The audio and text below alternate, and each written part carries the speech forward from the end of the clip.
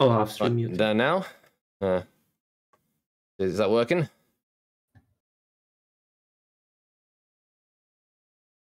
Here, if I can. I unmute this tab, then I'll get double audio for a moment, but then I'll check if it's working or not. I unmute this tab, then I'll get double audio for a moment, but then I'll check if. Right. Okay. All right. We have everything going. Hey there, Nash. How's it going? Hello. Hello. Right. Okay. Hello, everybody. Today we are first dojo done for a while. As per usual, it's extremely well prepared, and everything is going to go completely smoothly. We're going to be covering today some moments from the Dominion series, which you might not have spotted beforehand, which I thought were really nice clips, really nice moments, all with some educational properties. I just prepared this thing of various different clips for the broadcast people, but I thought I could reuse some of it to show off some cool moments. So, well, jump right in. To be honest, I've got a whole big old list of some of them, big old list of clips. Jump right in with this first one here, which is from the first. We'll start off with EU. It's from the winners' semi-finals. I guess the first ones, of which is this was Nemesis versus ECG. All right, so we'll go straight to it. This one I labelled with Great Control and Revenge Awareness by ECG. So this is something you don't see all that often when you're matchmaking, but I'll probably mute these so that they don't have to hear the. Oh, great. One really not able to do much. Right, so here we're in a to get KV up against the wall, but it's not muted. Right, so here we are in this 2v2 scenario on point C, which is quite a common scenario to see. And just here, just there was the point that I wanted to bring up here. We have Baron over here. Can you see my pointer on the screen, by the way, guys? Is it showing up? Yep. Perfect. Right, you've got Baron over here on the... We have a Goki and Zhenhu versus a Raider and Baron on the Shinobi. They have health advantage, but they are... And it is their point as well, so they want to kill these guys quickly and get defender renown, but they don't want to allow for rotations from there's a sort of a JJ with enough health to be bothersome in the corner. And you can see here they start off a gank, and Nature accidentally goes for a. I think he goes for a guard break rather than wasn't quite well timed enough to confirm the heavy. He should have let the heavy go then, because the kick would have confirmed it.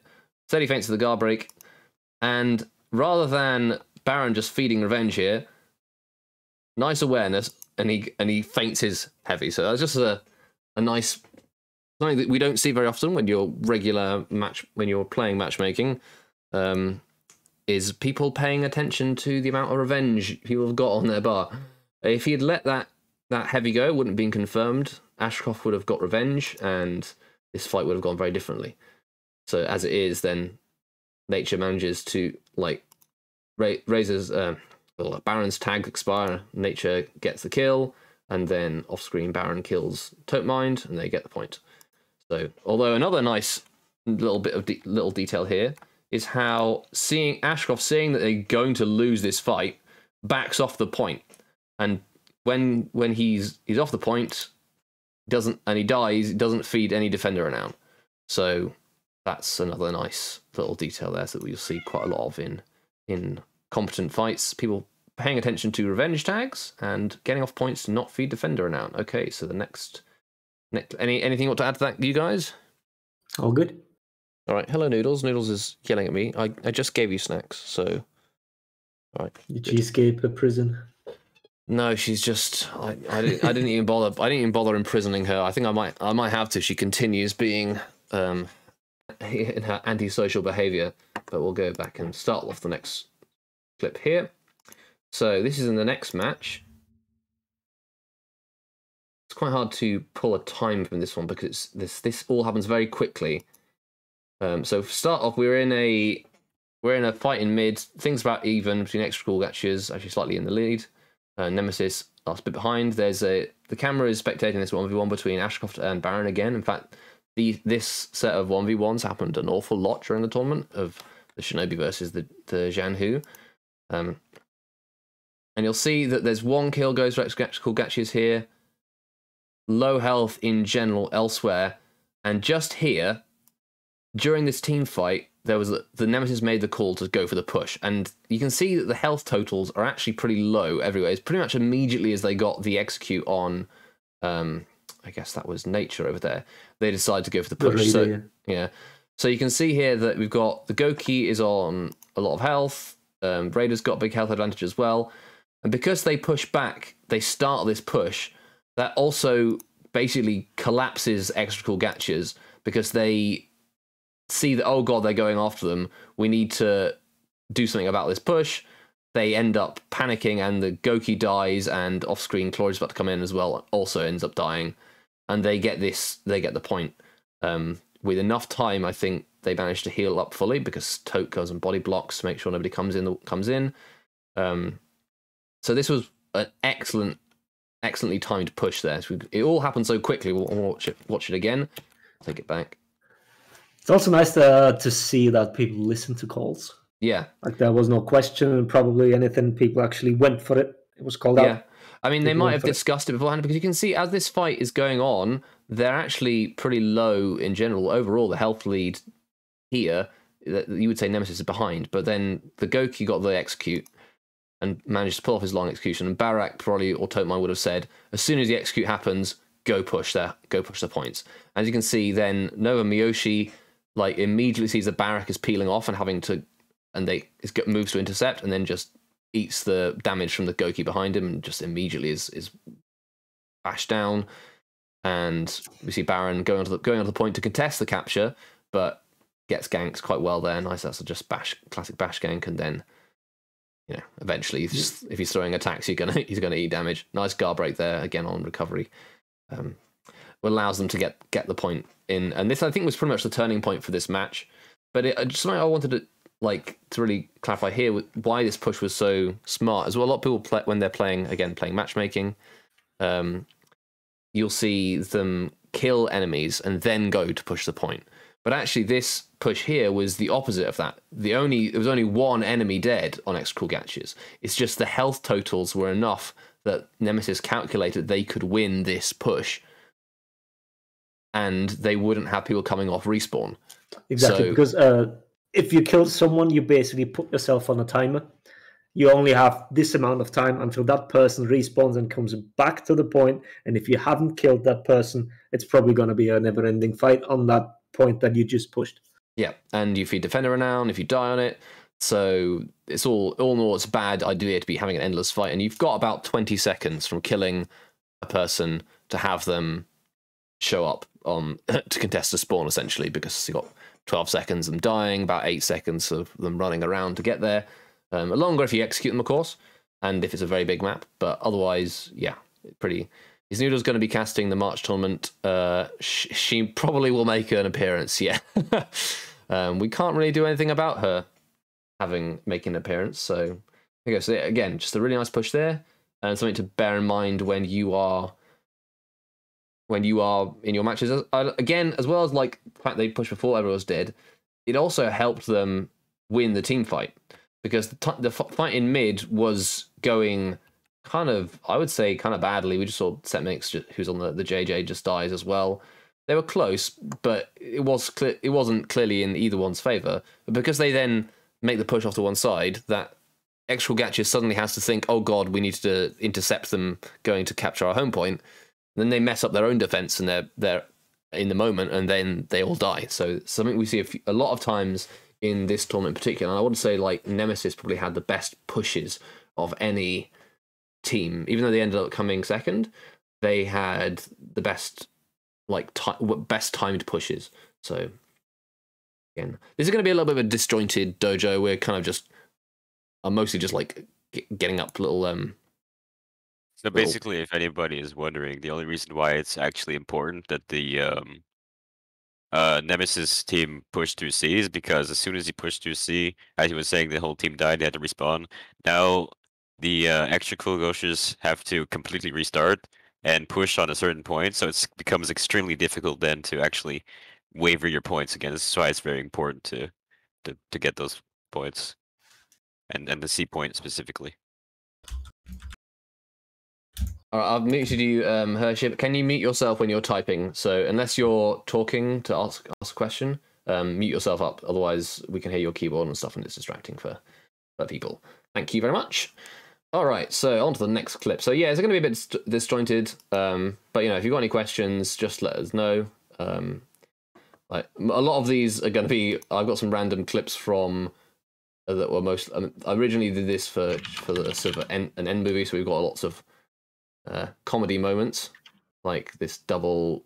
Everybody gets drop attacked. Claw manages to survive, but gets drop attacked again. So not all of the clips are educational. That, I guess, one is the lesson you can learn from this one is don't guard break somebody when you're right. Just showed up in plunge. the chat as well, by the way. Yeah. Oh, Claw did. Yeah. Nice. Very good time. Didn't mean to be showing off you dying here, but it happens. There's some good moments from you for you not dying as well. We have to show off in a bit. So let's move on to this one, which is match 4. We didn't have, as we'll probably get to later, we didn't have a series 2 and series 3 because Russian Mind Games were disqualified during the tournament, which is a bit dramatic. But we will talk. Maybe Freeze will talk about that later. Let's move on to the next one, which is a textbook Shinobi gank with good adaptation here. So we start off with Mina B has managed to get. So Mina B had landed a sickle rain. Oh, there it is again. The blood. Yeah, I know we're going to see a lot of that. So Mina B lands a sickle rain, and they start off a gank here. So who's this person? Yogurt comes in, lands his top heavy off the sickle rain. Mina B if you notice, Mina B did 2 sickles. 3. Did he do 3? Or I think he did 2. No. Did 2. There we go. 2. So that's confirmed. It starts off the gank, and then realizes that if he did another bash to heavy, that would give enough revenge and to deny, like, to not kill Claw. And also, they were just about to go into breaking as well. So, actually, it's not the right side to go. If you would want me to also clarify that the Shinobi not inputting a heavy after his bash is super important because he doesn't input more revenge, and it's also very, very useful for the new pirate hero because oftentimes I found myself inputting the input when I was not used to it, and giving revenge in MM matchmaking and all that stuff. Where eventually I started learning that you actually don't input it; it's actually more worth it because then you end up saving a lot of time and revenge gain. Yeah. So the classic gank with the Shinobi and Raider is just heavy kick, Shinobi kicks, Raider heavies, Shinobi backflip kicks, flip heavies, flip kick, etc. until they're dead, pretty much. But here we saw. What I wanted to point out which was really good is the adaptation of this gank, seeing that the amount of revenge they're about to feed, and then deciding to go for the more damaging option because they know Claw's going to be. Oh, we've got another clip of Claw dying, unfortunately. Claw is going to be trying to dodge this kick because if they mistime the heavy, he can dodge out of it. And actually, that might have been what happened. I'm not entirely sure. Let's see if maybe just predicted that the heavy's going to be late, or his bash is going to be late. So no, I think the bash would have been. I think the bash would have been confirmed there anyway. But you know that in this situation, whoever's Claw will be mashing dodge because in case Yogurt had got the timing wrong, he would dodge the continued gank. Mina B knew that was going to happen and went for the higher damage, less revenge feeding, undodgeable. And you'll see that Yogurt also feinted his heavy as well. So again, this is a really good communication here. Heavy, he feints that heavy. Actually, no, he doesn't let go actually. But did he let go? It was weird. I think he whiffed it. Right. See, he whiffed it. He whiffed it, okay. Well, see it one more time. Just this. Yeah, you're right. It whiffed. It would have actually. I think it would have killed him anyway. But that was just a really nice example of adaptation on the fly. These ganks. A lot of the time when they're pulling off these ganks, they're not following exactly, doing it exactly the same each time. They adapt and do a slightly different one. And I think actually this is on that topic we'll go on to this clip here, which we'll jump ahead one clip. This is another example of very similar kind of thing. So here we see Tote and Barak, and they start off with the Goki hug gank. So Tote hugs off the hit stun of Barak's heavy. Barak lands a heavy on the opponent, but doesn't land it quite in time and allows Claw to dodge the next hug. So here now Claw is at 2 bars of health and half revenge. You'll see after this, rather than going for the same gank again, which is a mistake a lot of people do. Yeah, Cloris, I just see Cloris in chat as well. I'm sorry, we've literally picked 3 clips of you getting ganked. It's not intentional. It's just a coincidence. But rather than going for the same hug gank again, you'll see that instead they adapt, and he goes for a simple GB headbutt for the. So then Tote sets up a faster gank, which is the GB. He GBs for Barak's first zone, and headbutts for the second zone to get the execution. Just to ask, do we know when that came up? Because I only noticed this type of GBing for Raider zone into bash into Raider top heavy. It only came up like between the last chance qualifier, or was it in the last chance qualifier? And then in the finals, you saw it a lot. I don't know when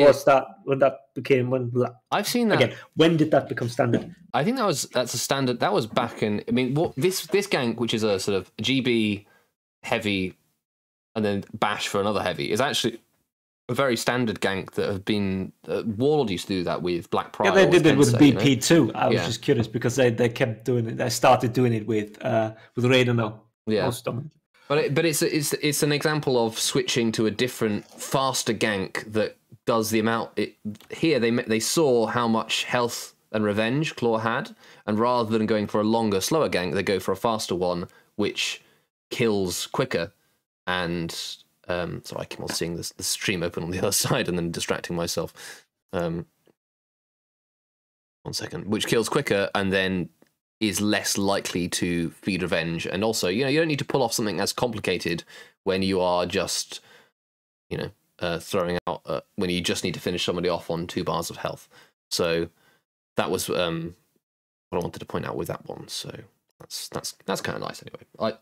Again, this is an example of communication and adaptation on the fly. They start off with one gank, they don't execute it correctly, but then they very quickly adapt.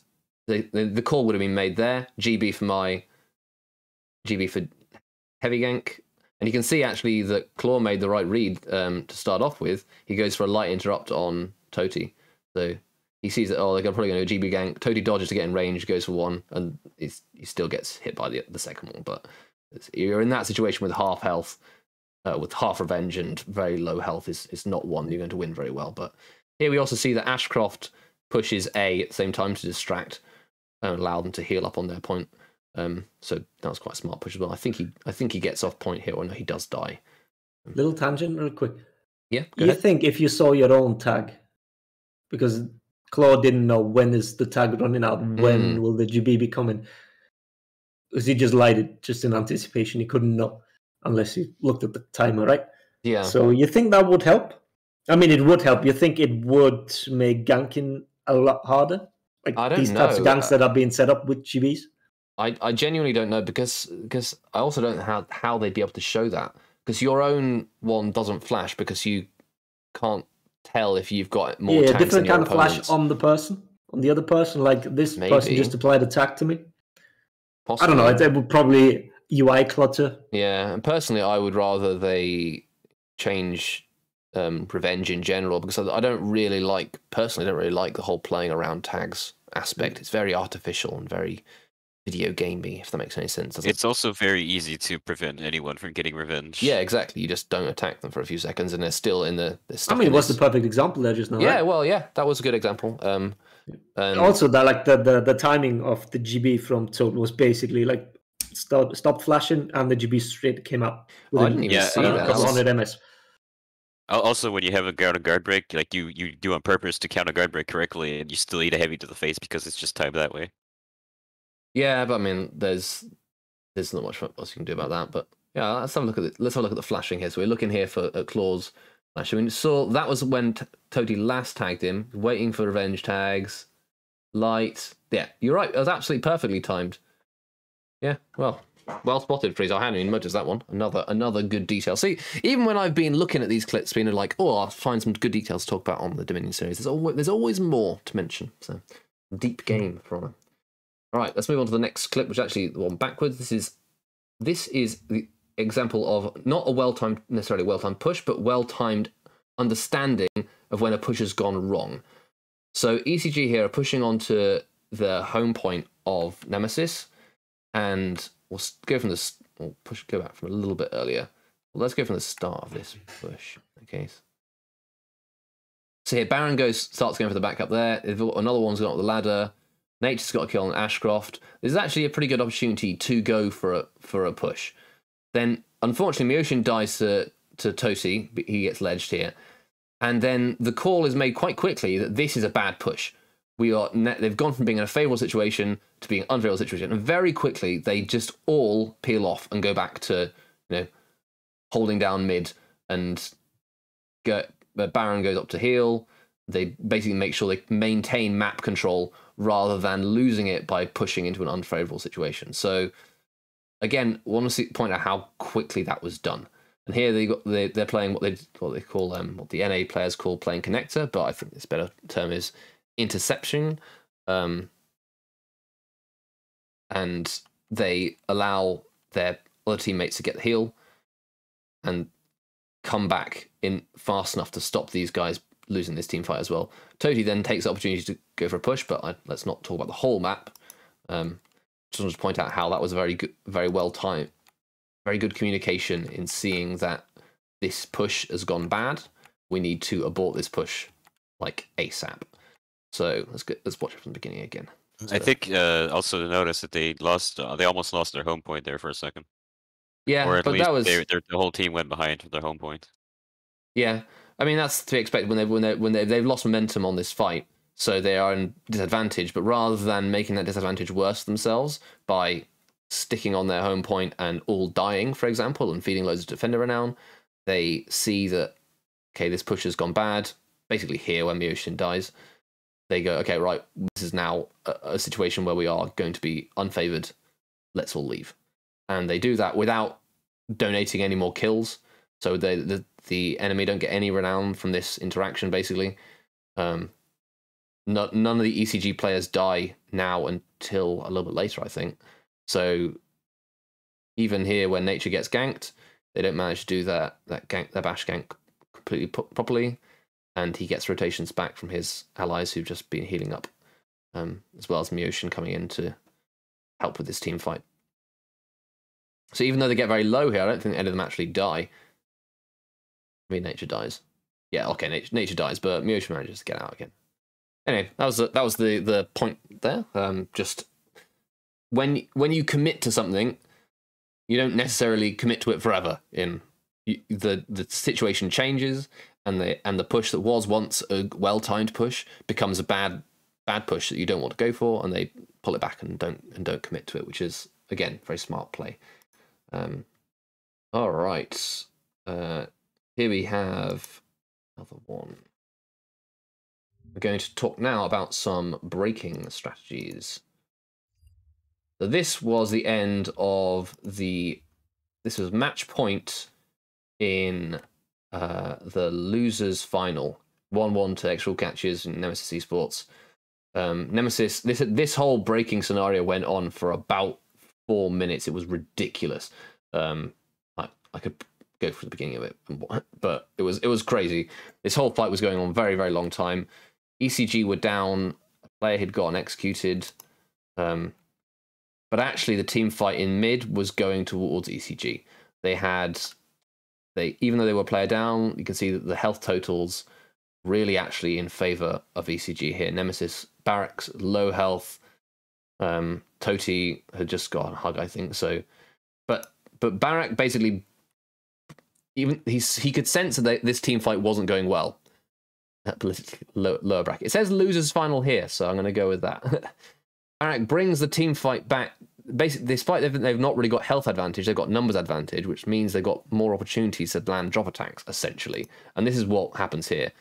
He baited the fight that was going on back towards a home point. We actually saw Nature goes for a drop attack just before that.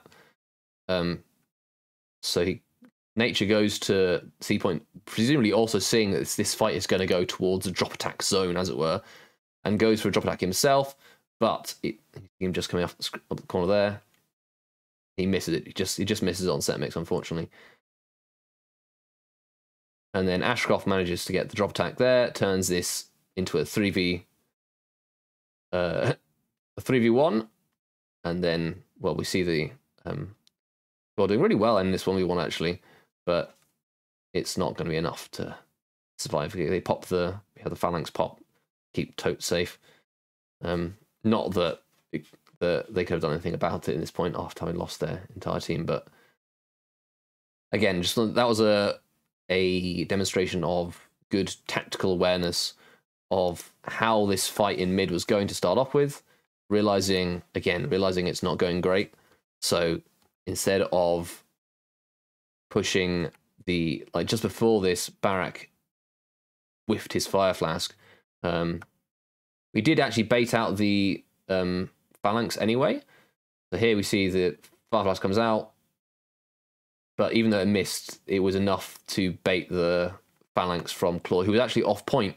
He was still fighting on A against Toti, but because they called out the fire flask, he then popped the phalanx to defend against that, even though it actually didn't need to happen because the flask actually missed everybody.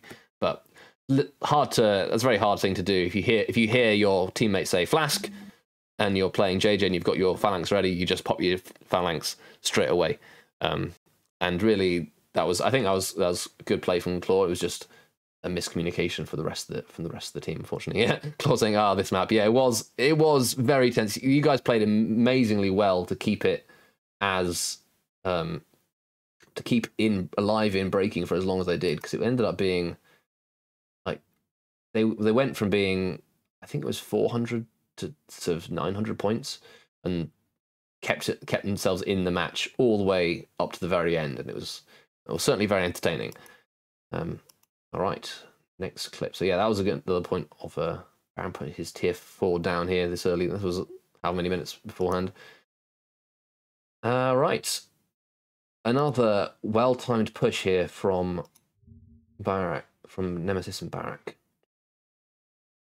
So again, we see the health situation here. Everybody's low.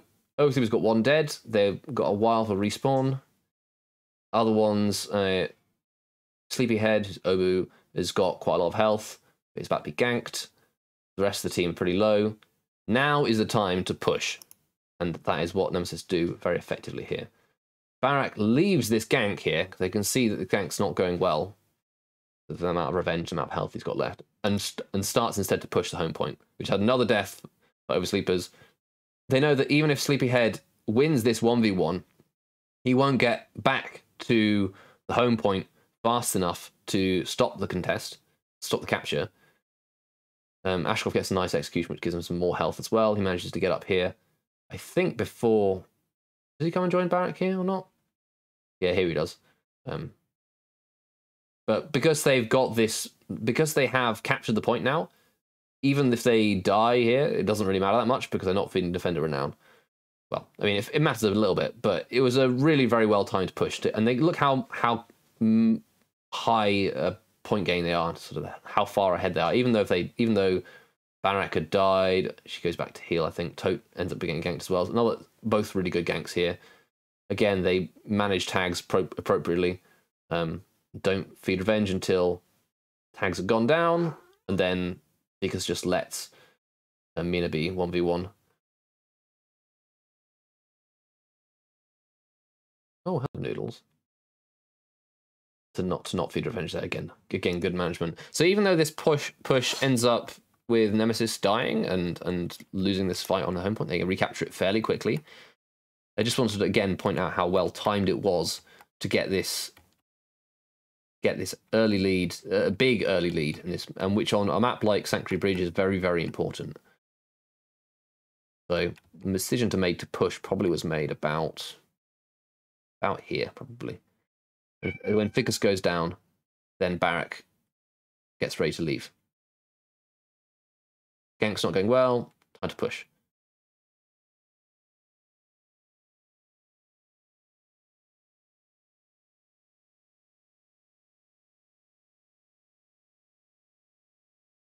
There we go. And then Themix goes back to heal his home point, because that's the least risky one to heal. And Barak knows he's going to get pushed by these guys coming off respawn.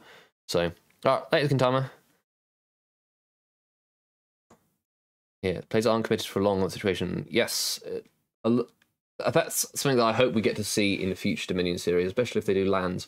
Be able to have some, be able to hear team communications, because I was privileged enough to actually be in the voice chats of some of these players, because I was doing the age verification stuff with Nutella, and it was really interesting to hear the team's comms and when they decide to push, when they decide to wait, that kind of thing.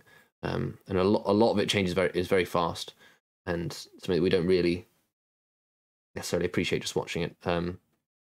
What signs should one look for to make a push to the opponent's zone? So essentially, especially on this map where the rotation from their spawn to their zone is very, very fast, you want to be going for a push when your opponents are still alive at low health, so that you can win the fight on that point if you end up in a fight on that point, but not when they're dead and about to respawn and will arrive with you having just captured the point and being on low health, because then that doesn't really serve anything.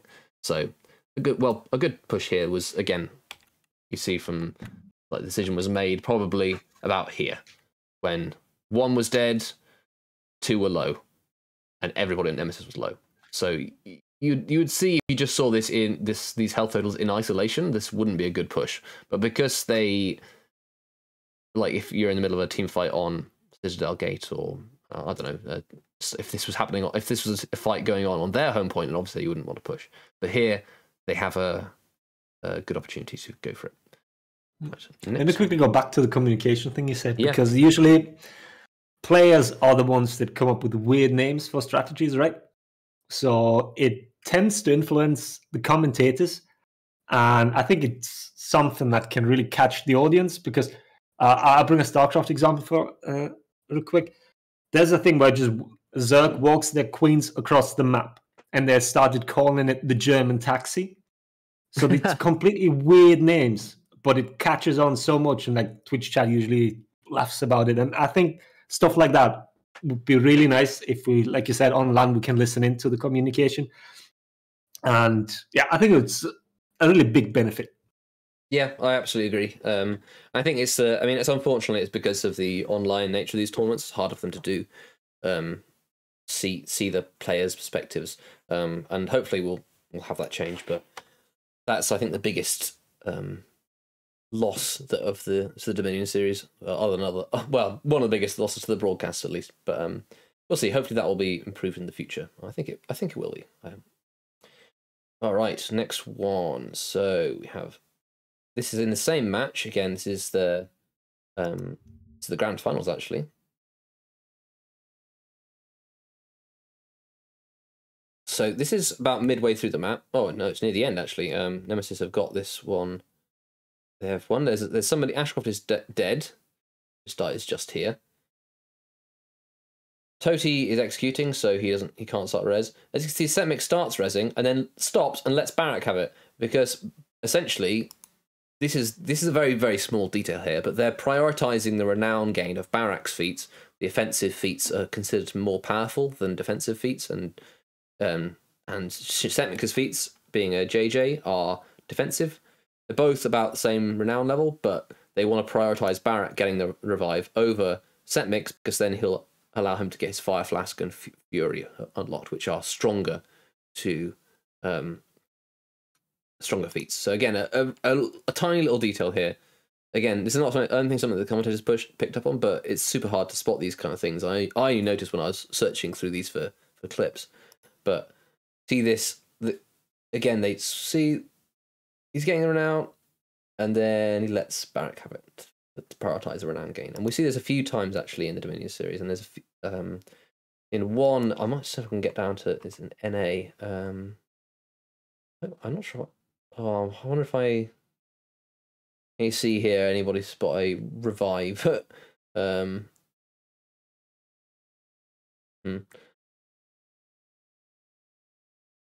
right, I can't spot it, but essentially that happened. Same thing happened in an NA game where Rippy was doing the revive and like letting it. It almost looked like he was trolling his ally. You know, when you yeah. Well, I could do that, Alexander. Yes, you're right, but I'm not sure if I would have written it down as revive or res or whatever.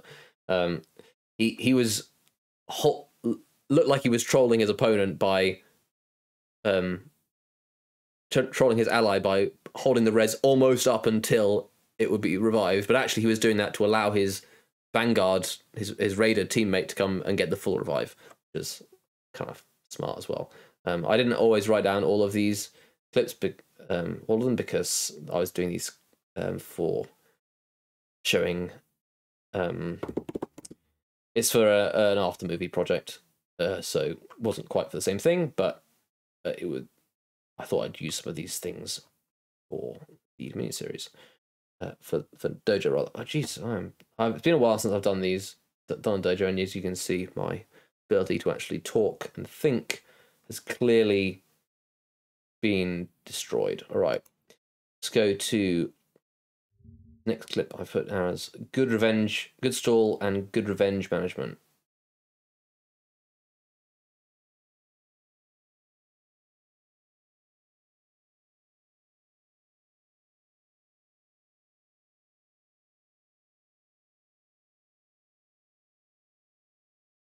So here he's got about like 75% revenge. You can see that Barak isn't committing to a gank. He's letting Janhu 1v1, trying to get him low enough so then when they now he's low enough health that they can essentially not worry about feeding revenge, because any hit that kills will hit that lands will kill, and that's what happens. So again, this was good stall from Mina B here, but also very good revenge management. We'll take it from the top again. I think it's also a slight miscommunication from Nemesis here. So Ashcroft guard breaks to set up a gank here, but Barak's out of stamina and didn't get his health back. He didn't get his stamina back to start off that gank. I think that would have been well taught. Again, we saw here. This is a very similar situation to that what I mentioned earlier with the Toke Mind gank. That Mina B was about half 2 bars, half revenge. So this is perfect opportunity to go for that guard break, Raider zone, Janhu bash, second zone. Except that Barak didn't quite have enough stamina back. It would have still been possible to get an out of stamina heavy in there, probably, to be fair. Yeah, but I think what he was trying to do was start off the zone bash, zone gank, the double zone gank that we saw. I think earlier. You can see like the difference between two teammates having played together for a long time with Toad and Barak, and then Ashcroft is basically new in the team. So, however, I think something different happened there, because as Shinobi was in his chain, a Gabrick would have bounced, except it broke the first milliseconds of the unblockable GB vulnerability. However, I feel like what happened is like Ashcroft tried to GB because the Shinobi lighted, and then he went in recovery.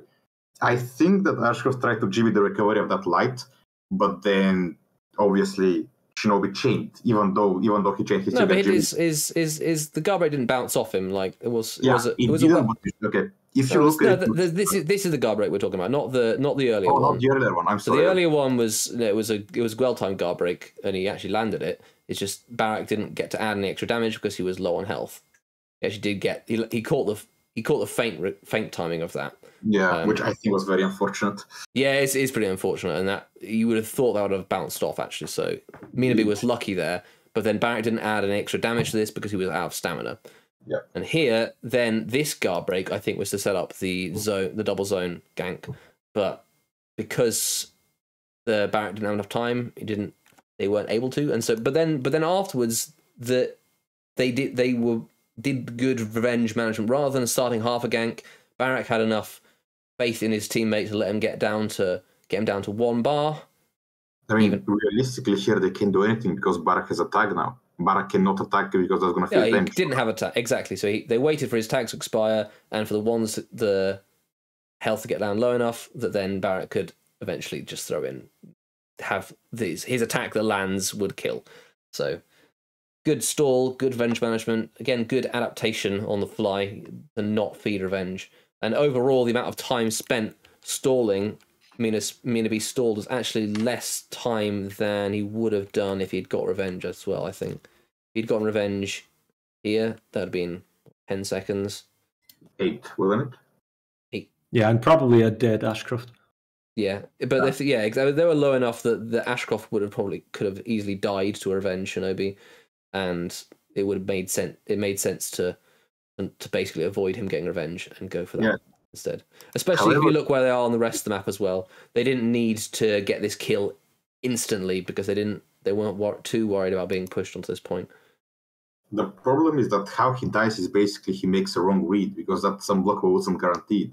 Like Mina could have extended his stall quantifiably if he made the right read there. Yeah. So I think that emphasizes how important it is to gank properly. And if you fuck up once with your teammate, that's like at least extra 10 seconds or like 5 for tags to go. Absolutely. And so we did see just from losing that, just the miscommunication and going for the guard break while Barrack didn't have enough stamina to start the gank, that cost them 15 seconds, 30 seconds of having the... Oh, hey, babes. Sorry, filter's just come back. From here, that one guard break just slightly early costs them 30 seconds of not having this point captured.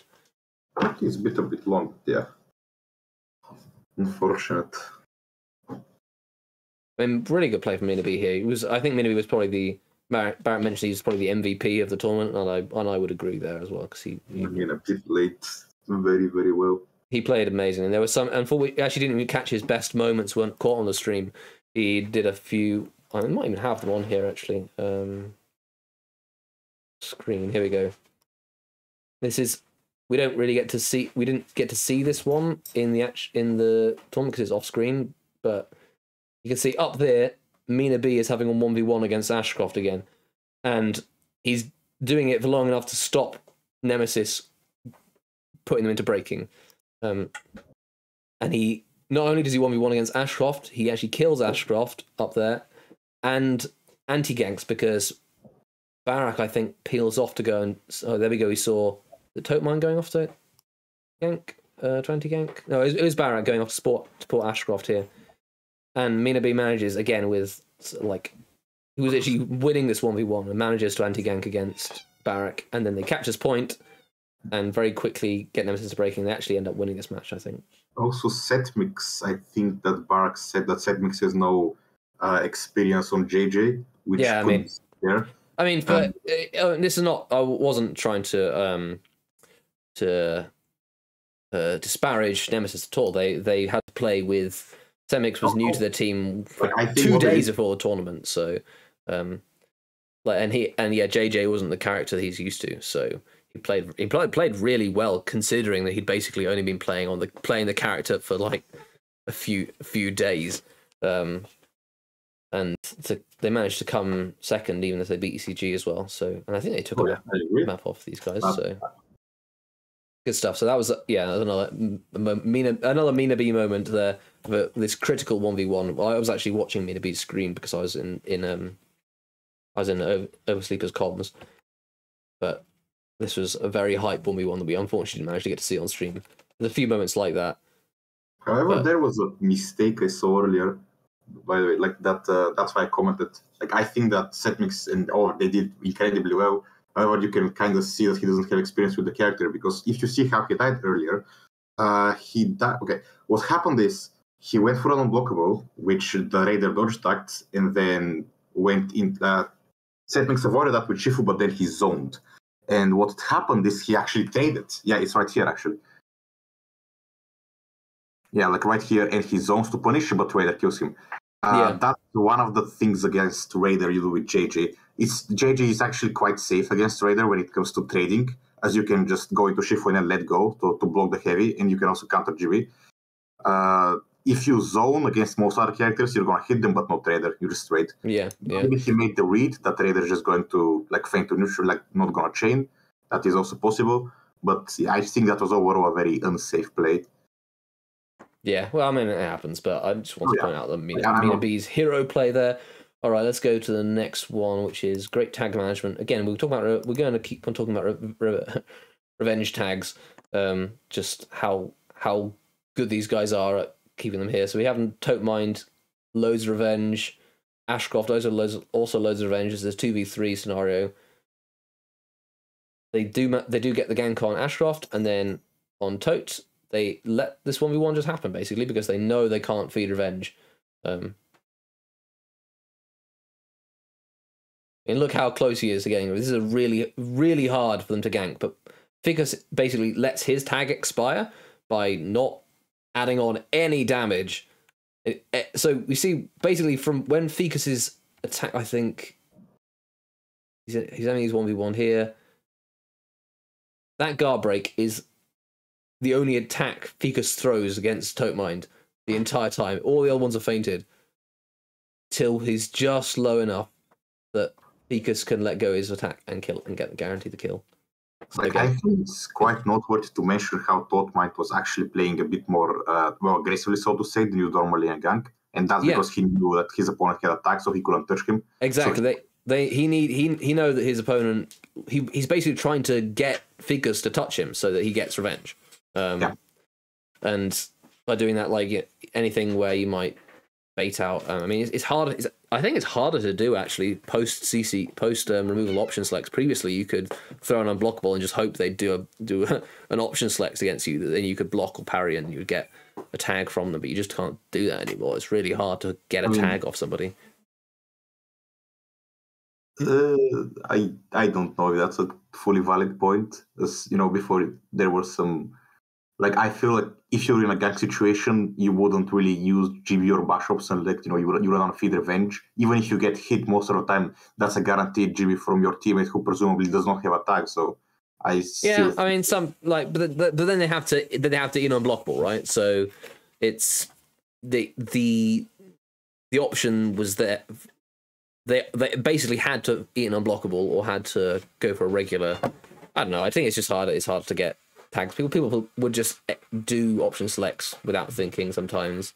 So, but if you're talking about these kinds of players, there's just no way that they're gonna, in their right mind, send one attack. No, like I've been watching these games for like, you definitely saw people bait out option selects and get tags.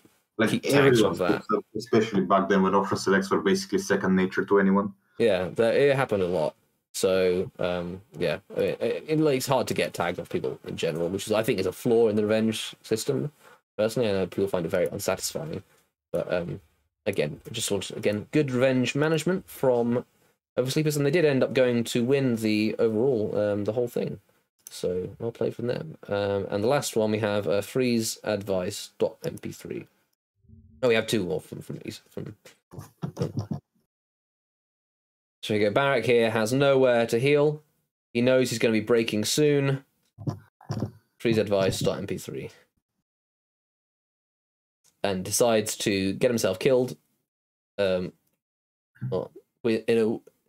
himself to allow himself to get the respawn before he's put into breaking, essentially. I think we talked about that as well while watching. I thought it was quite of an overreaction from Barak there. I'm not sure whether it was that one. Wait, could you scroll a bit back if you could? Yeah. Go back. I thought there wasn't really a reason for him to kill himself there. Especially because I saw he hit Fury, and maybe if Fury was like more than halfway in, that's quite the waste. I mean, he's not going to use it. Like he was on this fight there, and then they lost the point, right? So either he has to push back in, he decides not to push back in on his own. He's in their situation here. If mid goes to oversleepers, and he's on a point and gets executed, it's him dead out of the game for good. So I think it was the right call to make here, and we'll see. I think the mistake he made was that he went on the zip line, and he just shouldn't have gone on the zip line. Well, I mean, because I think he realized as he was in the air. No. He went up there to kill himself. That was an intention. He went up to the zip line intentionally to drop off and kill himself. That's the spot you can kill yourself from. And here we see then he sees that mid is not going to go towards oversleepers. His minions had pushed. He gets back up with full health to make their final push onto 1 point. We're actually we'll watch this bit from here on, because we're gonna see a really good moment from Ficus as well, which actually won them the match. So here I think they decide to split into 2v2s rather than, there's a bit of sort of back and forth where they. Oh yeah, no, I remember this bit. So again, this is one I say is a really well timed push from Barak here. So Setmix is on the point already. Barak goes to reinforce Setmix. No, Yogurt is really low, but he's got Phalanx on, so Barak essentially baits out. He doesn't get any use of his Phalanx whilst he's chasing Barak. Barak wins this 1v1. Nice, gets an execution too.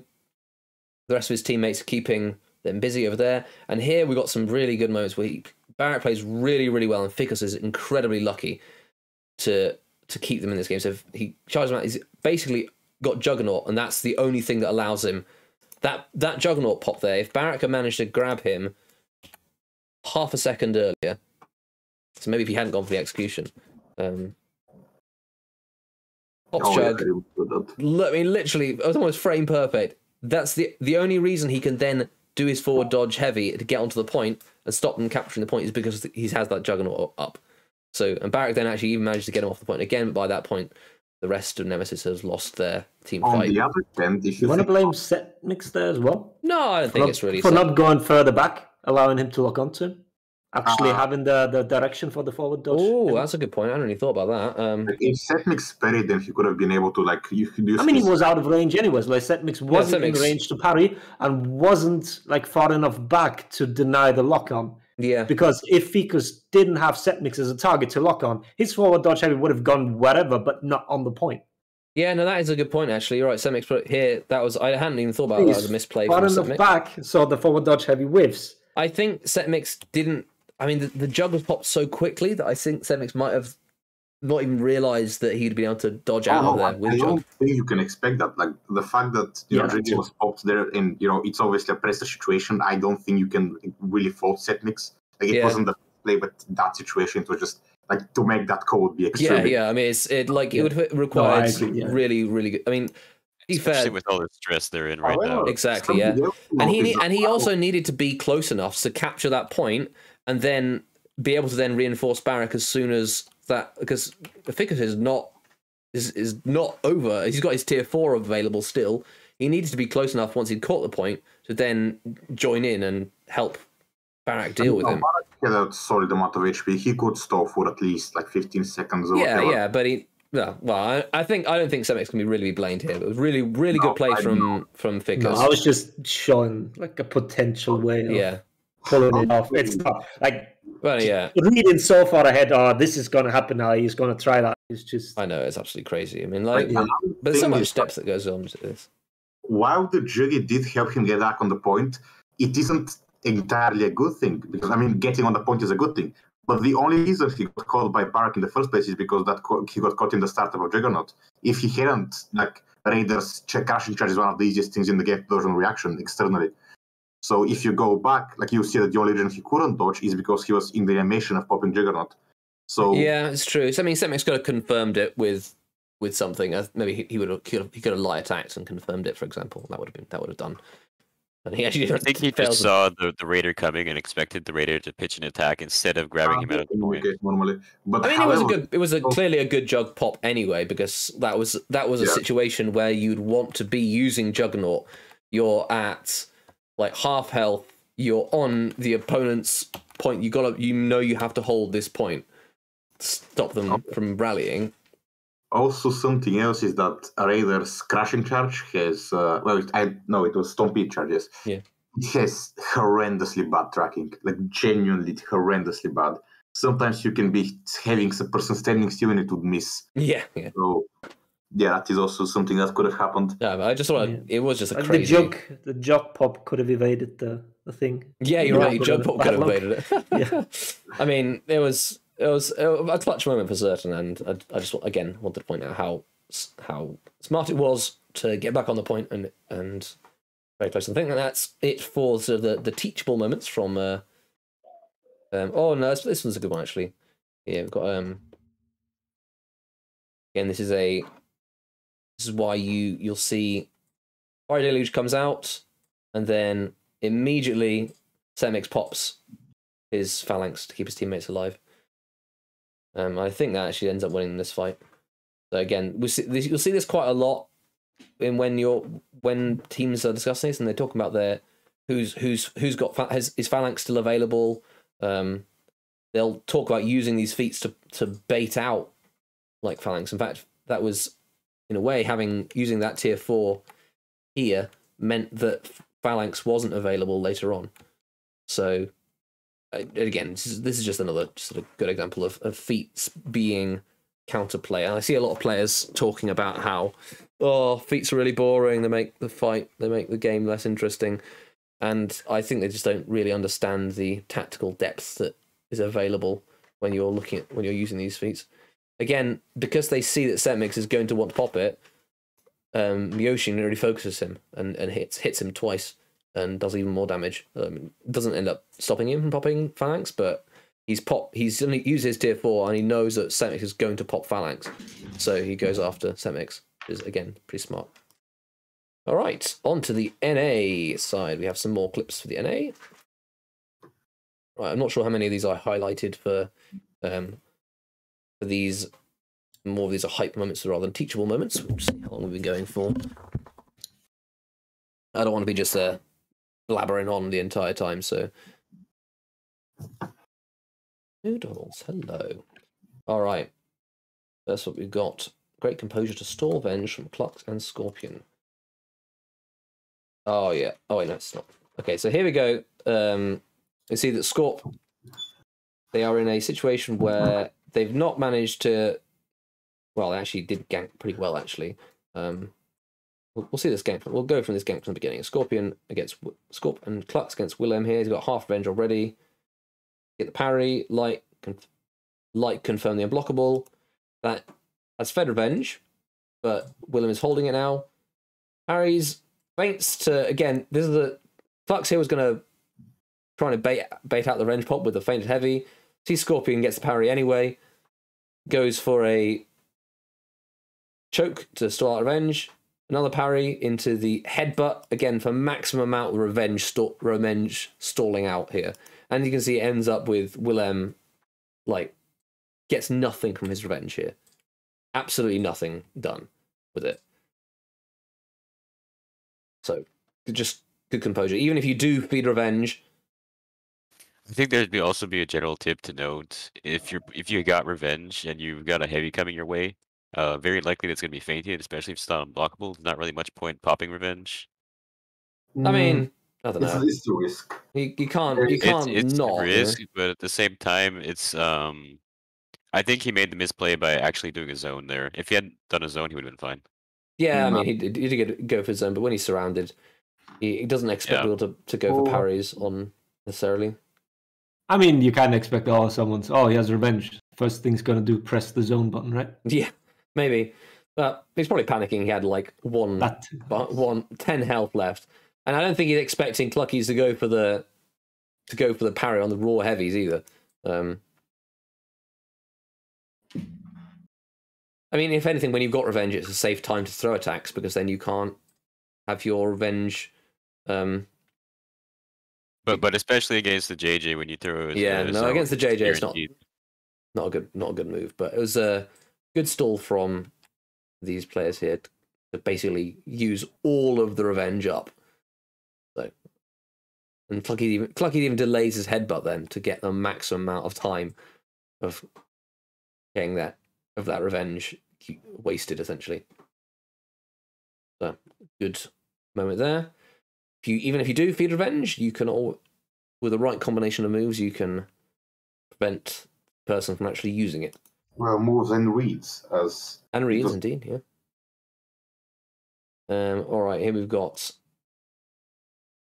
Just want to point out this is not necessarily a tactical moment, but it's hilarious. So, the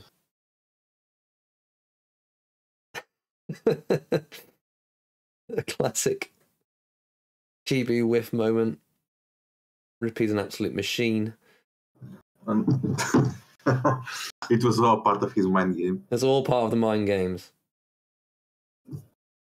The classic GB whiff to bait the classic GB whiff. I've heard tell recently that if you want, it's a JJ specific tip, that if you do the JJ parry choke and then GB afterwards, it is the perfect distance for the opponent's counter GB to whiff and get you a GB as well. So, tip for you JJ players if you want to do what Rippy did there and embarrass Vayne. Go for the choke into a GB. And then you're apparently almost guaranteed to have this happen. I think Rippy was holding backwards then as well. He was trying to whiff it. I'm gonna say that was intentional because he was at the range where his GB would definitely whiff. Like I'm gonna be real Spaniard whiffing a GB in a team fight is so fucking bad you can't even imagine it. No, he don't know. You can see his ally had already killed the Willem. Willem was dead, so Rippy was pretty safe. He had health lead as well. Like as funny Willem as is dead. Now he's like, all right, there we go. I think that was pretty smart. I'm choose to believe that it was intentional. We'll get Rippy in to tell us later. Let's ping him. See if he's in Twitch chat. Is he? All right. Was it intentional, Rippy? He was outplayed. Yeah, I know. It's absolutely intentional. Might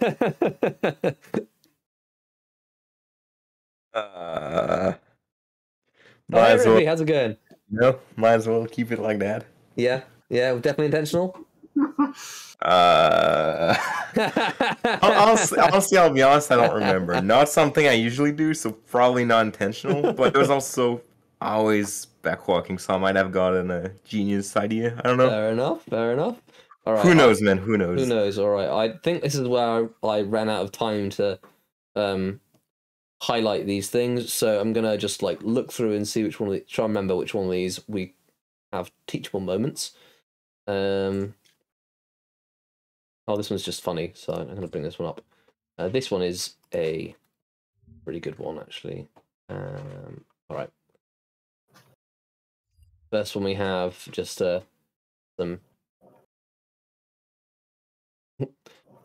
I just like that amuses me.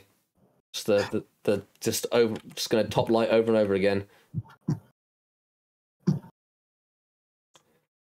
Unfortunately, there's not a huge amount of in the BTU matches that we can point out as very teachable moments, but this is a good interrupt here. And he tries to go for a mully, where he throws a heavy. He's basically poking with lights, trying to bait a light parry attempt, and then throw the heavy. But Mamba here is having none of it. Doesn't stop him from getting poked to death anyway. But there we go. What's this next one? This was. Patience from Onflask to get 2 executions in breaking. So you can see at the point where they are here, 900 points, 178 points. They know that they're going to be getting mid. Looks like it's going their ways. They are going to be breaking these guys any moment. BTU's 1 dead. The rest are low, and you can see that Onflask here are basically playing with their food, waiting. Not going for kills until they are at the point where they can get getting dead into breaking. So that was I would not just nice patience there from Onflask to this. They had this team fight 1 earlier,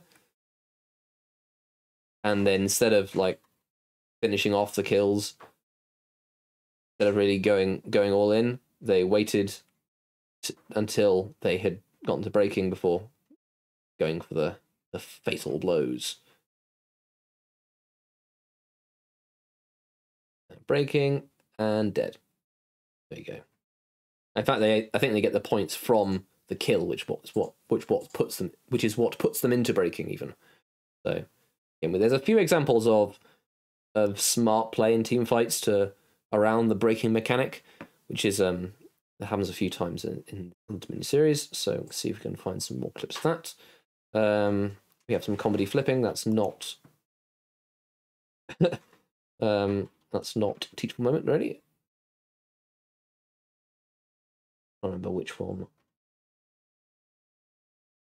If you see anything that you're like, oh, that's why I want to hear about that, just yell. Go with this one. Oh, here's another one. Another example of the same thing, which is waiting to get the kill in breaking.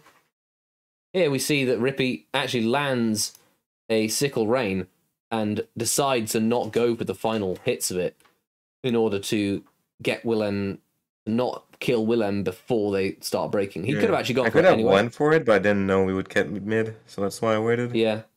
I mean, I got the XP anyway, so you got the execution, so it worked out very well for you.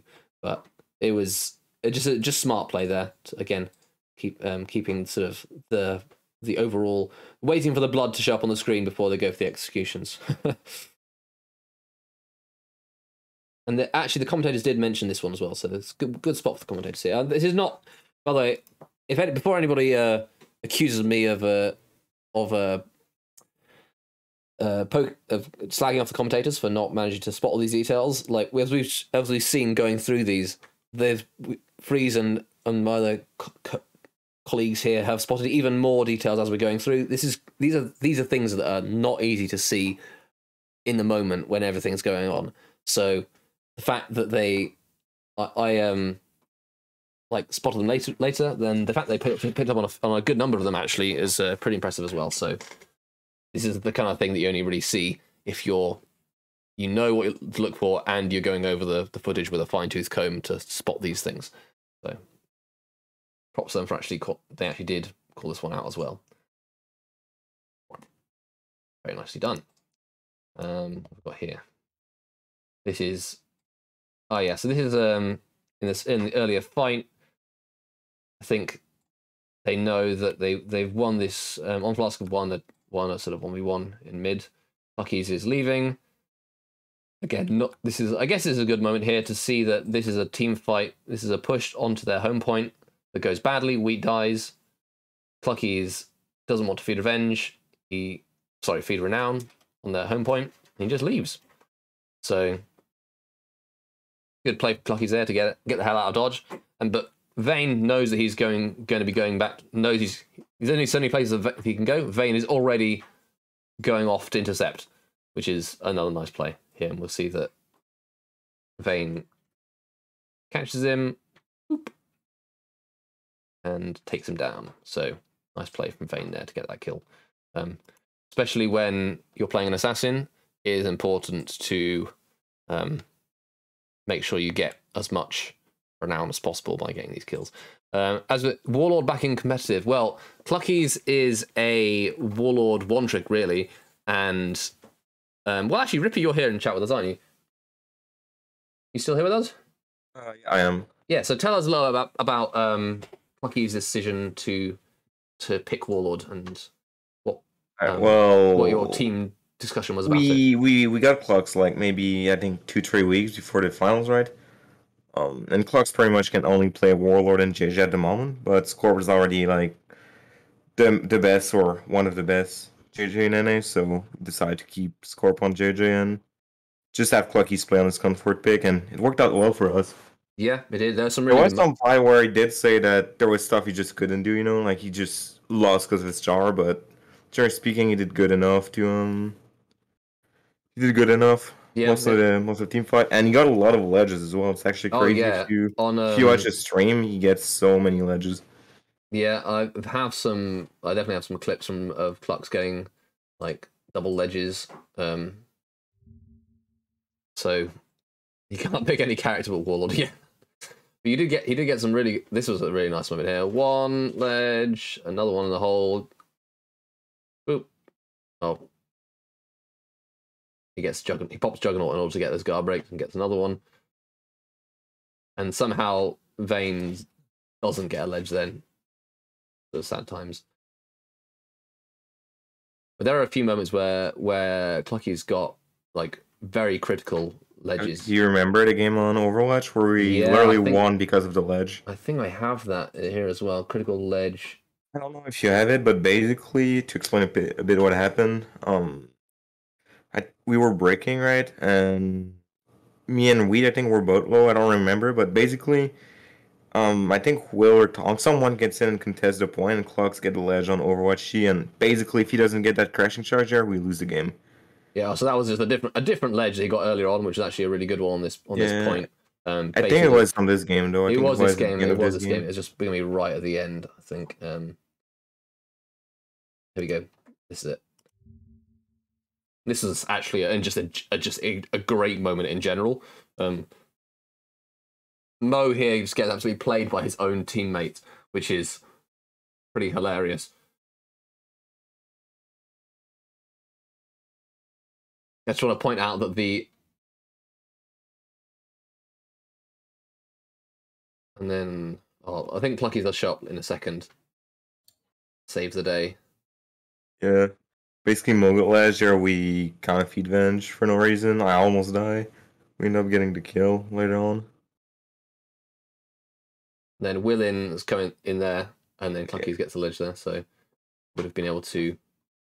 That allowed you to get the point, which was completely critical in getting this. Honestly, though, if Willin doesn't like push us and just wait on the outside, on the side of the zone, that gets there in time and they win the game. That was a bit of a throw. Yeah, in fact, I do remember I was in Black Jackal's comms. I think Nutella was just doing your verification. I do remember them calling out, "Be careful, don't get ledged," and then Will did get ledged, and it happens, sad. I know.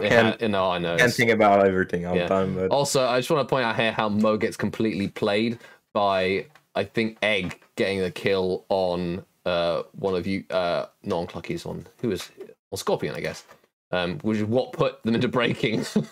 Because previously you'd be like, at this point you'd be okay. Like, there's no point generation going on. You're not going to be. Oh, he died on purpose. Just say that. Yeah. Just say that Scorp died on purpose. If you have the JJ Shino gank we did on Overwatch on Mamba, I mean, might do. I'll double check. Yeah, I mean, it's a great moment, really. I feel really bad for Mo. Mo was like, "What the fuck?" Yeah. Again, this would have been great for everyone to hear the team comms as well, but it was a really bad moment for Mo. But yeah, kind of great moment for the tournament to have such drama. Oh, it definitely adds some hype when you have ledges like that and shit. Absolutely. So even though everybody finger quotes hates those ledges, Noodles, get off my keyboard. Come on, out of the way. All right, let's see if I can get. So you're asking if you have the JJ's Shino. Yeah, this is another well, we can look at this play here. Just nice longbow peel there as well. Yeah, that spooked me.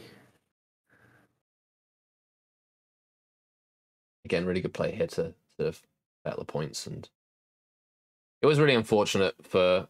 I think they also get a really bad breaking as well. Like. Is it the fight where it's this one here? They go from breaking and to being three dead in seconds, and it's just like we're landing every attack on that fight and score. Everyone's landing all of their attacks, and they just die. Yeah, like they go from. I think it's that you think you guys break first, even. Yeah, I know they do break first. Okay, I got confused, but it's just a really unfortunate. Turn of events, just everything goes wrong all at once, and they go from being a really. I highlight as well that we were able to keep mid. If they take mid, they already win the game as well. So yeah, I guess well played from Scorpion Wheat. And then here they're trying to gank a Goki with Juggernaut. Not much really you can do about that. Yeah, at this point, honestly, I was kind of actually, just this is a hilarious body block gank actually. I moved all the way too. I was like, just spam him, just spam him.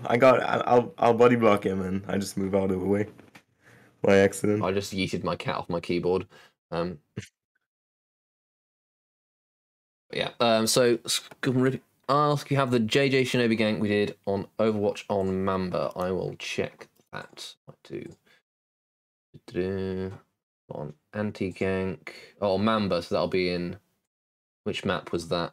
You guys played them. I think I have the time code on the VOD if you want. Oh, do Twitch you? VOD. Alright, just I'm not sure Twitch VOD overlaps. You were playing. It was here. Wait, no, it wasn't. There you go. I sent it in DMs. All right. Okay, so. Oh, thing is that's. Oh yeah, I can just open it here. Go. Quickly go to this one. It's gonna show up. There we go. Oh wow. It's a pretty good game. I'm happy we were able to land it because we didn't practice it like that much, so could have failed really quickly, honestly. I think I did have this one clip somewhere actually. I just yeah, this is a really nice gank here. We'll see back from the beginning. Yeah, your Shinobi was actually terrifying, Rippy, so Let's go. there was this was actually I remember this one was a bit of a weird one, but where Yeah, I missed like again, there. yeah, I missed the sickle rain input and actually Vayne managed to get away. He does actually still give you the kill because he didn't wait for his assist tags to go off. So he didn't really and this point was theirs, so I don't really know why Vayne decided to kill himself He there. didn't want us to keep him alive and off his respawn. He knew he was gonna die anyway, so I assume he just jumped to Yeah. I assume that's what he tried, right? Just jump so he wouldn't stay alive for no reason. Maybe. You think that he could like even at 1 health here, like he could have helped Mamba, he would have stopped this gank happening. And Mamba just gets completely sort of that was completely blown up. So I think if he'd been there, he would have been able to stop that happening, which would be better than nothing. Like, so, yeah. In all fairness, I don't think you would expect your teammate to get like absolutely ganked. So well that's I mean, Shinobi, even if you can Shinobi, stall, right? even if it's not this gank. Still a lot of I damage. think he would have best. Yeah, I mean he could, but like I don't think he was. It was their point. On Flask owned the point, so I don't think it was a good move for him to commit freeze.mp3 at that point. But that's how it goes. See if we can find some other. Here's I another don't one. think we have contributed much to the fight anyway, so not the worst move to jump, honestly. Right, so here we have you putting off a really long execution on Mo. This was in your grand finals reset, I think. And Scorp farming mid. So here, I think we see you get the kill. Rippy gets the kill. And Scorp, I'm not sure we actually see it on screen. Okay, here we go. So we just there we saw Scorpion Rippy get the kill. Scorpion leaves the point. Who is ganking with you? Scorp runs over to mid to make sure you're farming enough minions, so that by the end of his execution, you've got into breaking, and he doesn't get Mo doesn't get the revive. Yeah. So that was really short. That was really. I mean, you can see just the amount of time you had left. We're maybe a second or two away from not getting it. So yeah, but this is the kind of thing that you need to be aware of to, like, that you're playing around in order to take advantage of this. It's like minute, like it was only a few points that would sway it, and being aware enough to go, okay, I need to go to mid and kill about 10 minions in order to get this, to allow us to get into breaking with one player permadead. That's pretty top tier stuff, which is why you guys are the NA champions. All right, we'll see if I've got any more clips in here. Just oh, this is another moment. This is quite a funny moment actually, but there is a teachable moment here, which is to say, never turn your back on a warlord that you think is dead, even if he's not dead. No, even if he is, don't turn your back on a warlord you think you've killed. I remember that player. The Willen kills himself. Cluckies is bleeding out. Mo's like, oh yeah, we'll just ignore him. He's dead. Rip Mo. Put it that way. Ends up not being. I think actually that probably does end up being like critical in. They did end up winning this match. They did, I think, but you know, yeah, still pretty good. And Scorp is an absolute machine here as well. So yeah, there's another 1v1 as well. Scorp dies, right? We kill someone, right? We're 3 on our point. We is contesting their point. I see Scorp is full HP and Clux is 1 HP, and I just run straight to C and I just trust them with the gank. Clux dies. So Scorp is in the 1v1 with Hag. He clutches at 1v1, and then we gang the guy on C and cap the entire map. But then I threw the next fight, so we lose the game. Oh, it happens. There you got deflected into top heavy. And he had quite a big point disadvantage as well. So yeah, the BGA won the first Grands match, didn't they? So that's you had to come back and bracket reset. All right, let's just quick check in case there's anything else. We have some mirrors and some other clips, but I've been talking for a long time, and that gives us half an hour for. Yeah, all right. Oh, okay. We've got a rare mistake from TKS here and Feed Revenge. Oh, not bad. There we go. That was a slight mistimed GB, and then this is because another. I threw the light after it. That was my mistake completely.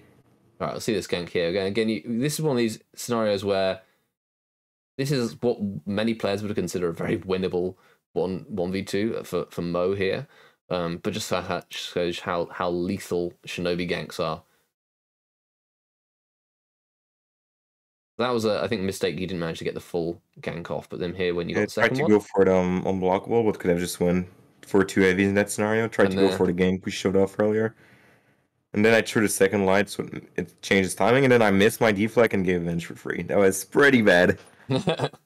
Yeah, can be a tournament without a couple tries. Yeah. Well, exactly, and you just point out how well fought these finals were. They were close. NA was exciting. Watch, especially you guys against Black Jackals were some really awesome matches. All right, so I think I'm going to. You don't hear someone make mistakes; they simply challenge themselves. Yeah, you got to give your opponents a chance, right? Exactly. All right, would be too easy otherwise. Exactly. You know? So I'm going to hand over the mic, the lead of the mic, to Freeze, and he's going to talk about some of the. I'll just change the scene so we have the more serious stuff.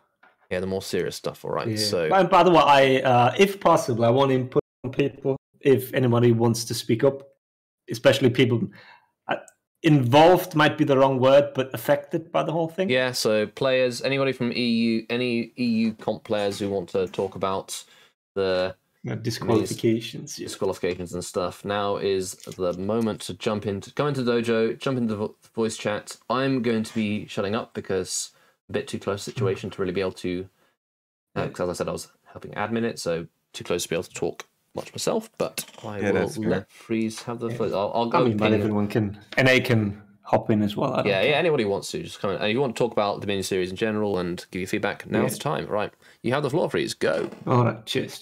So let's start with the Dojo doesn't condone cheating. Let's put it like that, first of all. So no matter what we say, we like some of these players. I don't know, we like all of them players.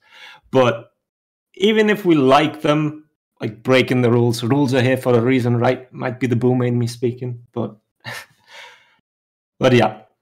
So let me sum up first. The 3 things. The age thing, underage players playing, then the account sharing, and basically account sharing ultimately leads to match fixing, right? Those are the 3 reasons. And we have the special disqualification that happened live from Russian Mind Games, which just didn't believe that they would get caught. So I guess that happened. And yeah, let's talk age first, because I think that's the most controversial one, because players just don't want to believe. Why is it the age thing? Why can't I not participate? I'm so good at the game. Why can't I participate? Makes no sense to them. And I think to this day, I don't know, does Ubisoft know themselves? I don't know. They haven't talked to us, because that's the next thing I want to say. Do you guys think that if it was communicated properly, why we have the age limit of 18, that it might have not happened to this degree? Because we see a lot of other esports where the 16-year-old move the game in-house, kind of stuff, and they're allowed to play on stage. Because a lot of people also say it's the age rating of the game, but we have never gotten any confirmation. Yeah, I'm not sure what the reason is, but if it was enforced from the start, there wouldn't be that situation happening right now, is what I'll say. Yeah, but that's not what I mean. The enforcing is a big thing, but is it, would they have even tried if they were given like a proper reason that they could understand, I guess? If they give a reason and it's still not enforced, people would definitely have done the same thing. I don't think it would have made a difference at all. Any difference? Okay, fair enough. Because I thought about that while thinking about how I introduced the age thing, and I don't know. Maybe it's because they are young, so entitlement there a little bit. So I don't know whether it would have made a difference. So it's always frustrating to have like probably your favorite game and being like really good at it, and you're just not allowed to play in the official competition. It's frustrating for sure. Okay, so I'm giving too much credit. Everyone says it wouldn't have made a difference. Okay, would have cared. Okay, fair enough. So I still would have wanted the reason, to be honest, from Ubisoft, because I'm really curious why we have 18 limit. Because there are so many esports where it's not a thing. Even like CS plays 16 and all that kind of, yeah. I was just really curious about that. But yeah, I think that's the big thing here. Had they enforced the rule, and it wouldn't have become such a big deal.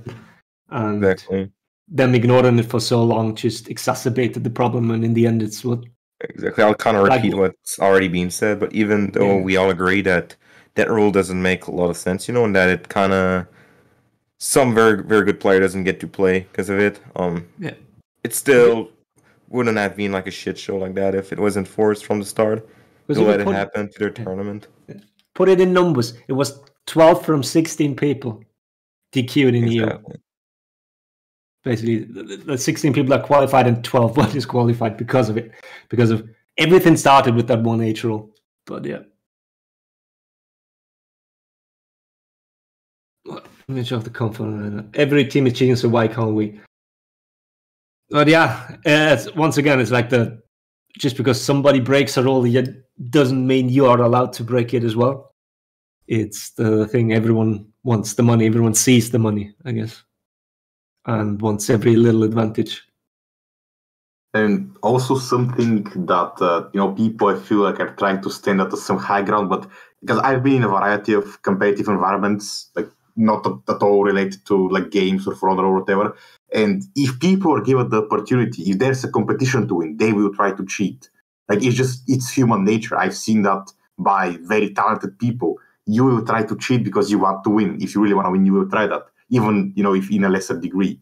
And that's why prestigious competitions of any sort have very, very strict rules. Because without that, you can't trust the people. Because as good as someone is, there's just the necessity to win is just going to overcome your morals, so to say. That's everywhere. Yeah, you see it in normal sports as well. I mean, you see it at the highest level, all the doping scandals. I mean, I've been in a lot of math competitions, and even some people who are the top of the top, like some of amazing mathematicians, they would still try to cheat their way in, get some few of the problems beforehand. It just doesn't matter even if you're that good. It's just always better to be safe, and always better to try to get a little extra. Yeah. Okay, then the account sharing, I guess. Oh, that's a candle from Anton and Razor. But yeah, you two are. I mean, if you guys want to speak up, now's the time. But I understand if neither of you want. But the account sharing. How do I put this? Oh, let's move on to something else. Actually, the perception of the comp community took a big hit once again. Like we dug ourselves out of the, if I can't even say ourselves, out of the Hero series, and then goes right back to what happened in the Dome series now. On one hand, I guess we can be happy that the game journalists didn't pick this one up. On the other hand, are we not big enough to pick that up? Or maybe it's just not out there. Either or. The account sharing of 87. Yeah, but on the other hand, it's like, what I don't want to see is people bashing all the comp players now. I think everyone should apologize from the people involved, like openly at least. I think it's a weird thing because nobody except for the couple of streamers like Clutch that play in comp can really say they have a fan base or even care about having a fan base. So who would you even apologize to? So I get that, but on the other hand, you have like people not involved in the comp scene, never watching the comp scene, now making videos about them and bashing them. I don't like. Yeah, that's really important. It's kind of like kick the person already down. Like, what's the fucking? I'm not gonna try and defend them because as we said, I don't support any cheating and stuff. But people that actually don't care about competitive just wait for an opportunity to give themselves a reason of why they hate it, and then they see, oh, people cheated. That's why I hate competitive. But oh yeah, no, I'm jump back in for that as well. Like that pissed me off like no end. I really, really fucking hate that shit. Like something you've never cared about before, only to like vilify and say, oh, it's the comp's fault for anything we don't like, and then to be like, oh, now they cheated. Look, it's such that they're making us all look bad. Blah blah blah blah blah. Like, you don't even a bunch of people like they get the fucking team names wrong, saying who's even been banned. It's like you don't give a shit. You don't care about it at all. You're only using it to further your agenda, and that really gets my goat going. So I don't think it's even the agenda; it's making themselves look good. Well, I have the moral high ground on that because they kind of do. They cheated. It's easy to judge them in that moment because whatever shit you did or I did, nobody knows, right? So I can stand there, pretend like I never did anything wrong. So let me cast the first stone, right? Yeah, of course. But then, like, they never put themselves in a situation where they would be like, where they would do anything wrong. It's like I don't know. I feel like a lot of people who are saying, "Oh, I'd never cheat," or what is it called nowadays? There's a word for that. Is that virtue signaling? Is that virtue signaling? Yeah. Is that it? Basically, and it's just appalling when people do that. I think it's. Yeah, I agree. So, yeah, if that was if you are like using this opportunity to like bag on the comp scene and say, "Oh, the game is never going to be competitive," or this that, and the other. Like, just fuck off, really. Like, maybe learn a little bit about what the situation is before giving your 2 cents and saying everybody that they're bad and all that shit like that. Sorry, the thing is about again. Yeah, it's not bad having an opinion, forming your opinion about it. But if it's something that doesn't concern you, or you never bothered to get to know anything about it, and all of a sudden you make it a big deal, and just because to make yourself, like, I don't know, not a better person or make others perceive you as a better person. It's just, I don't know, not just as appalling, but it is fucking horrendous, man. Yeah. Yeah, it's very opportunistic and it's gross. Like, you don't care, you don't mention like it's not like any of these content creators ever did anything promoting or talking about the Dominion series up until now. You know, don't mention it ever. Like, oh, who's my viewers? Don't forget to tune into the Dominion series. It's gonna be exciting. Ever have any of the teams on beforehand to interview them? No, just gonna bag on them when we find some of them are cheating. Like, I think Razor's got a point. Like, it doesn't make any difference. Won't change the thing. People will still hate competitive players.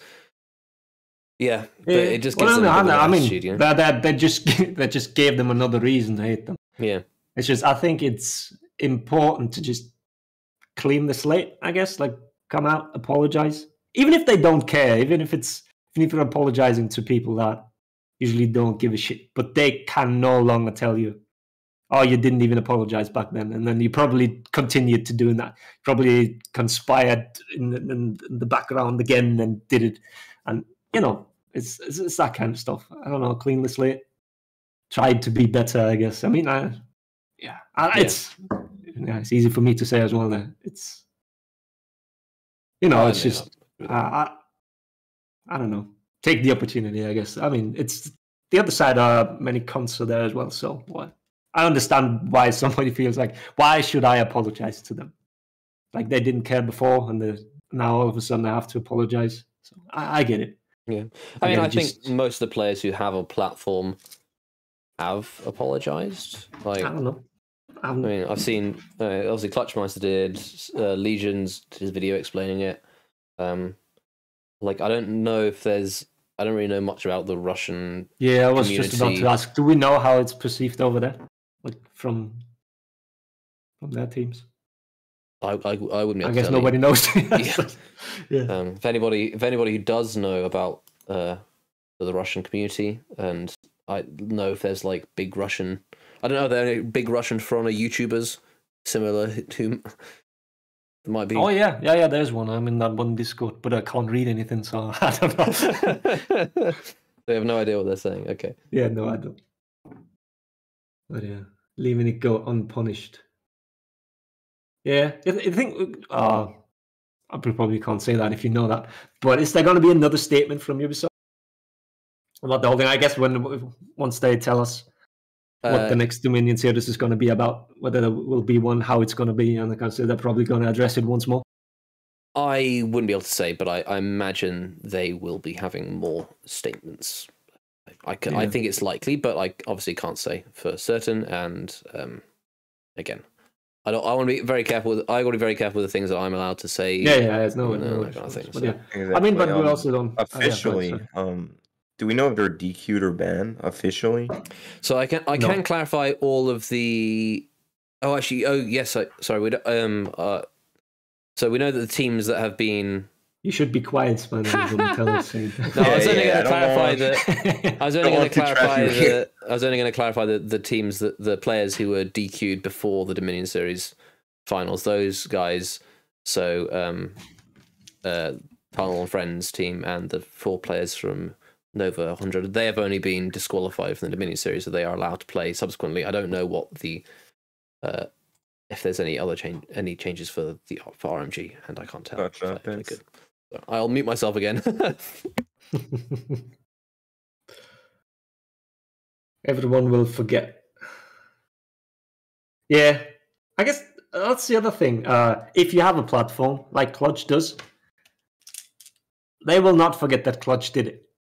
And another person will just change his name and change the team name 7 times until the next broadcast, and everybody will not know what happened there. So I get it. That's the 2 sides of a coin, I guess. Yeah, and absolutely. But if nobody really wants to engage, I don't really what I should say, because I don't want to hold my monologue here. I already kind of done that before, and I'm not the most well-spoken anyways, so... Oh, I think you're very well-spoken for instance. Not really, no. but yeah, it's a weird thing. On one hand, it's sad that it happened like this, but on the other hand, like, you can't understand why they did it, but like, who do you blame is the big question here. I mean, rules should have been enforced from the beginning. There's no question about that. Yeah, you just blame both sides, honestly. Yeah.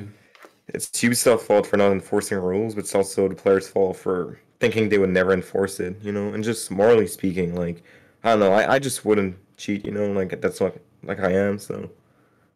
I don't know. It's a bit of both sides to blame. Yeah. Yeah. On the side of... I do agree that people, like, that Clutch is definitely going to get the worst of it. And especially from people who don't care about competitive at all. They just care about unseating the number 1. They want to see Clutch come pull down, which I find a bit distasteful, to be honest. But yeah, he's apologized for what he did, and he's taking responsibility for it. Yeah, I mean, everyone's allowed a second chance for sure. Just Clutch has been hated a lot by people that don't really know him or don't follow his streams anymore. And he has a lot of haters in the casual community, so it doesn't help. Yeah, the persona and his reputation certainly don't help with that. Yeah, exactly. That's what I meant.